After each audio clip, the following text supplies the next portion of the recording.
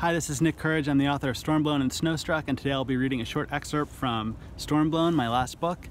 I don't usually read a lot of excerpts when I visit schools or I do bookstore events because when I write and revise, I'll usually read every sentence and paragraph and chapter out loud to myself. So by the time I've finished a book, I've probably read it out loud over 1,000 times. And by that point, I'm usually ready to hear somebody else talk for a while. The section that I'm reading today is set in Audubon Park in New Orleans, and it's about one of my main characters, Emily, wading across this dirty lagoon to get to a tiny island that's a rookery, which means that it's full of birds. Fun fact, there is a park called Audubon Park in New Orleans. There is a lagoon in that park, and in that lagoon there is a tiny island called Ochsner Island or Bird Island, which is a rookery. And as a kid, I was obsessed with the idea of wading across this lagoon to get to that tiny island and camp out on it. Emily waded slowly but confidently into the water, angling her phone for a selfie as her feet settled into the thick muck at the bottom of the lagoon. She took short, exploratory steps, trying not to slip while she snapped pictures of her crossing for Elliot. But every few feet, the mud gave way to something hard and unyielding. A rock, or a log, or a pipe. She had to concentrate to keep her footing. Her photos could wait, she finally decided, holding her phone and book high above her head. It was slow going, but the more Emily focused, the more the city seemed to fade into a quiet buzz at the back of her head, like a gnat or a fly. "Don't fall," she whispered, under her breath, over and over again as she inched closer and closer to the tiny island. "Don't fall." The water was cool, cold even, but even at its deepest, it barely reached the bottoms of her frayed jean shorts. Algae swirled around her knees and water beetles paddled wildly in her wake, but Emily didn't pay them any attention.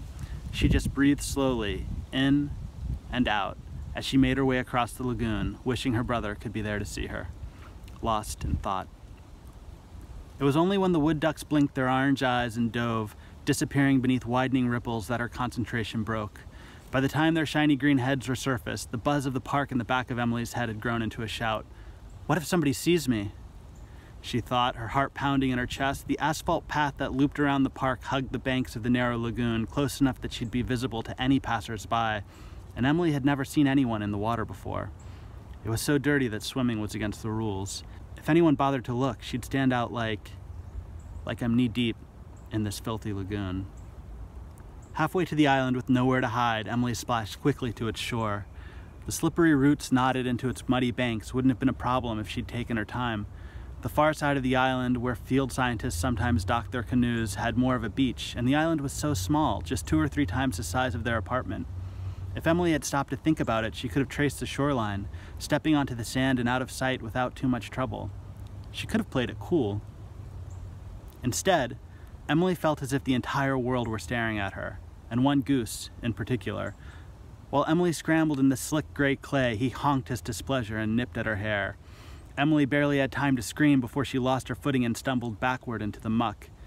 As she fell, she threw her book haphazardly to shore. It landed safely in a tangle of reeds, but her phone wasn't so lucky. Emily clutched it to her chest as she paddled through the shallows, panicking as she pulled herself up onto the clay. "Please," she said, wiping a strand of algae from its screen with the hem of her shirt. "Work." She held her breath as she stared into her smudged reflection, but the screen was dark, and water dribbled from the headphone jack. Emily sighed as she shook her phone dry. There was nothing to do but wait.